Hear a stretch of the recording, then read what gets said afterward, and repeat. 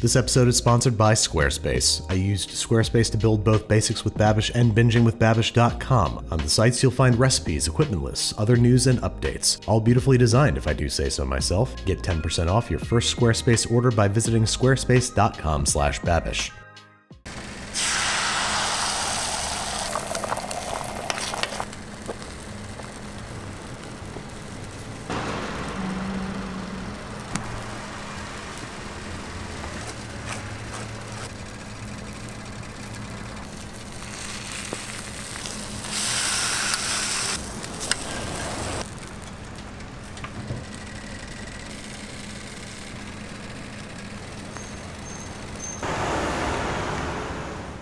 Hello there, welcome back to another episode of Anything with Alvin, where this week we're going to be making Korean pizza toast, which seems to be a pretty delicious snack served on the streets of Korea, and I've also watched it in many other videos I've seen. It's a variation on kilgori toast, or literally translated to street toast, popularly served with cabbage, eggs, and a multitude of delicious toppings, making it a quick, easy, cheap, but delicious snack. Since this is a pizza version, we'll start by going ahead to take out the sausage from the casing, making sure to get the meat out into one little pile, and then cracking and seasoning our eggs. About 6 eggs together well beaten with some salt and some pepper. Set that off to the side and go ahead and grate about 1 whole cup of shredded low moisture mozzarella cheese. Now in the video they're using quite a number of sauces on the toast, and there seems to be a green one that we're not really sure what that is. Now assuming that this kind of goes along with the pizza vibe, let's just make a honey pesto sauce. I'm adding honey because typically in Korean cuisine it's common to find sugar, and I honestly think this would taste pretty good with it. Now that we've filled our spilling quota for the video, we're gonna go ahead and start browning our sausage in a pan, just until it's cooked and into small little chunks. Luckily we have a flat top that we're able to replicate the sort of street style cooking on. We're gonna go ahead and take this and butter the whole entire surface, keeping the heat to a medium low to toast some bread. We're gonna go ahead and throw down 4 slices of nicely fluffy milk bread that we're able to acquire from a local bakery, and 2 of these square molds that they seem to be using in making a lot of this kilgori toast in the videos. First we're gonna put some of our egg mixture into our square molds and let that sort of set before we start to add a little bit more toppings. I have here a spoonful of corn followed by a little bit of that crumbled sausage. Then we're going to start adding some cheese on top, followed by a couple of slices of pepperoni, as they did in the video. Once that's all done, we're going to flip all the bread to see that we have a nice golden toast on everybody. To mirror the vendor in the video, we're going to squeeze a little drizzle or swiggle of marinara sauce first, followed by our honey pesto sauce, and then use a spatula to try to carefully remove the egg square from the mold, because the egg isn't fully cooked through and the cheese has started to melt. But once you're able to get that out, flip it over to cook the egg on the other side and kind of tuck those edges in to make sure that nothing really spills out. Once the patties are nice and set and we give the other side a good look, that's going to go and stack directly onto the bread. And in the video they seem to add what seems to be either a relish or some onion condiment. We're not really sure exactly what it is, so we opted for relish. To finish up, that gets a drizzle of Kewpie mayo and then nice couple leaves of crunchy cabbage, which seems to be the unique ingredient in this dish. Once we're all done here, those get stacked up with their top bun or top piece of bread wrapped up in a piece of parchment paper and served to me.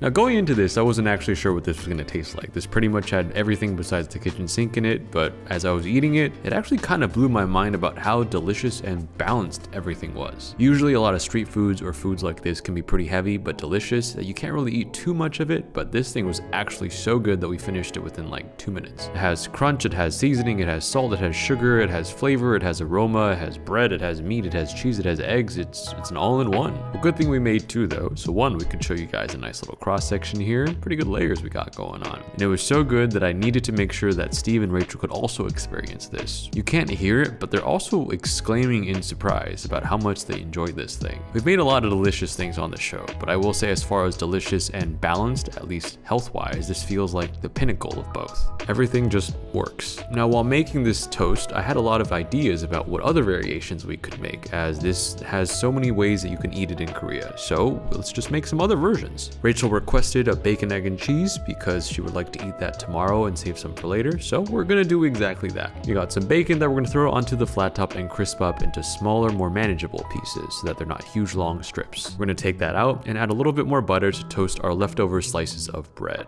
Now in our square egg patty situation, we're gonna go ahead and ladle some of our egg mixture in, and this time use a slice of American cheese, which fits so satisfyingly well in this square mold. After that goes in, we're gonna add a good helping of bacon to each of those, and on the toasted bread, instead of our marinara marinara and pesto sauce, we found some ketchup and some nice hot sauce in the fridge, which is really good in a bacon, egg, and cheese if you've never had it before. Then the egg patties come out, get a nice flip to sizzle on the other side. We're gonna go ahead and stack those right on top of our bread. Instead of mayo and cabbage, we're just gonna finish with mayo and black pepper, as we didn't want the cabbage to wilt too much by the next day. Now these are ready, they're gonna come off the grill. And we also made some extra pizza toast with all the extra ingredients that we had. So at the end of the day, we have a lot of sandwiches to make sure that we pack home for everybody to take. And now I will leave you with a cross section of our bacon, egg, and cheese toast. Definitely a more Western American version of this style, but all in all, I'm saying really happy with the result of this. There's a lot of different variations you could do at home. And I think the key to this is having a nice big pan and that little square mold that could really make sandwiches like this super satisfying and fun.